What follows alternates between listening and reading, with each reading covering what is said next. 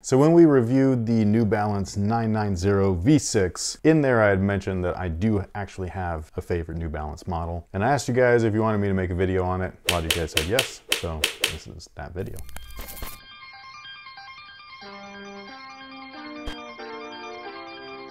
Hey, what's good guys? My name's Chris. Welcome back to the official WearTesters.com YouTube channel. Today we got a detailed look and breakdown on my favorite personal New Balance model. It's actually not a basketball shoe, it's a lifestyle shoe, but it's a revamped version of one of their originals, one of their classics if you will. So this guy right here, most of you guys will know, is the New Balance 574. This is part of their eco line, so this is actually like eco-friendly, made with vegan materials and things like that, even though it doesn't feel like this.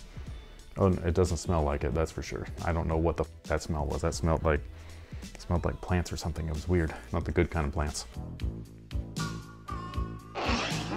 But anyways, this is the 574. This is kind of like their baseline, everyday, always available type of shoe. So you can find these damn near anywhere for a good price. Usually they're about like $80 to $90 and less. But I don't love the shape of the toes on them. They always look kind of short and stumpy to me. I don't know if it's just me, but like for whatever reason, I'm not a big fan of the toe area. So I've never really liked the shoe overall, even though I like them from a profile view. However, this new version, I love these ones. So these guys right here are now known as the New Balance 574 Legacy. So basically what they've done is they've kind of revamped the model. They've reshaped the tooling to kind of fit in with today's chunkier dad shoe trend, even though I still think that looks fine. But the toe on these is just a little bit better, I think. And I thought that it was because they reshaped them like completely, but when I put them side by side, they're pretty much identical. It's just the rubber that they have on the toe. This is a little bit wider, so for whatever reason, that visually is making me think that these are short and stumpy looking, whereas this little, whatever this is, I don't know, like a little piece of rubber. For whatever reason, this makes the shoe just look a little bit more elongated, a little bit cleaner. So I absolutely love these. They're really comfortable. The regular 574 is hella comfortable, but this one is even better. Not only that, but I grabbed them in a few different colorways. All of them are a little bit different, by the way, so that's a little strange. Like the tongues on this one are more like an original, so it's very thin. It's got a different New Balance logo at the top. The tongue on this gray one right here is a lot thicker. Again, this maroon one is all nylon, so a little bit strange to me, but they still have that overall same look.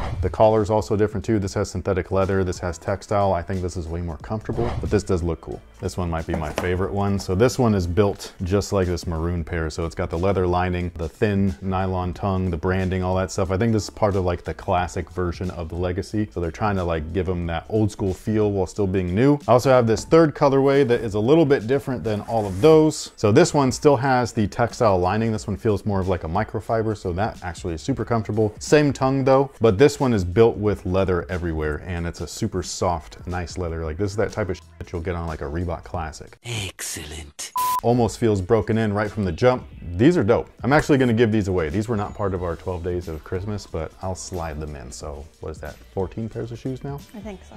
Oops. So the one that I've worn right here, I've just worn the hell out of, and as you can see, they're durable as shit, man. Like this stuff is not going anywhere anytime soon, so I don't even know when I'll be able to bust out these other colorways, but I will eventually. But basically the lugs on the new version are a lot thicker. I like them for two different reasons. One, obviously they're durable, so they're very thick pieces of rubber. However, they're carved out almost everywhere in between, so this actually adds for a lot of compression, which is really great for something that's technically a really old school type of tech, which is low tech. There really isn't any in this shoe, it's just all foam, but you would never know. It feels really good. You'll also notice in the forefoot area, there's little cutouts in the rubber, like little tiny holes. That's actually for flexibility. So not only is it to allow the rubber to flex, but it's allowing the midsole to flex a little bit better as well, especially when it's thicker like this compared to the OG style version. And then there's this little crash pad in the back right there that again allows for more compression in the heel. Super, super comfortable shoe. I cannot state that enough. Like that New Balance 990 V6. Hella comfortable. The one that I was talking about in that video, which I think is the V2 or the V3, I can't remember. They all really look the same to me. They're not comfortable. I don't know why. They look cool, but they're not comfortable. The insoles are pretty basic. They're not anything special, but the rest of the shoe is so comfortable that this doesn't bother me. The midsole itself, again, very chunky compared to the original, but they're very similar as far as their tech is concerned, both of which feature EVA wedge midsoles, which is what you see here. So all of this bottom layer is EVA. This particular one is actually dual densities, so you got got a little bit firmer in the back. You got a bouncier one in the forefoot. And then they also have the end cap system, much like the 574. And that little wedge back there is made out of polyurethane, so an even more dense but still bouncy type of foam, depending on how you implement it. Obviously, Jordan Brand uses it for a little bit different reasons, so there's a little bit firmer. But this one right here is supposed to be for pronators, so it's supposed to kind of like level yourself out when these were actual running shoes, which they are not anymore. And so that's basically the setup right there. So I think that's awesome. Obviously, that look carries itself through with every single colorway. So whether you're rocking with these maroon ones, these ultra dad gray ones, or the light gray ones, like they're all gonna kind of be the same look and feel. Now the materials on these guys are different, obviously, per colorway. So all of these ones are textiles and suedes. Their suede is just great, man. Like this is just top-notch stuff. It wears really well too. I know that this particular colorway is real light, so you can see all the scuffs and everything. These two darker ones are gonna be able to withstand that a little bit better. Whereas this, I don't know what color to call this, like a cream and navy, but this one's all leather. And then this 574 is actually, again, their eco line, so it's supposed to be vegan friendly, which is what that little tag is for.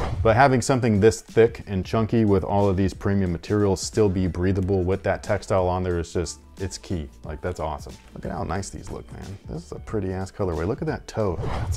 That's the sleekest damn slant ever, man. I love it. It's so nice. Now, as far as sizing is concerned, they do fit true to size. Whatever you typically wear, that's exactly what I would go with. Well, since I'm here usually to do the giveaway, but you've already done the giveaway for our Discord community, I would like to say, nice sweater. It's a hoodie, but thank you. You're welcome.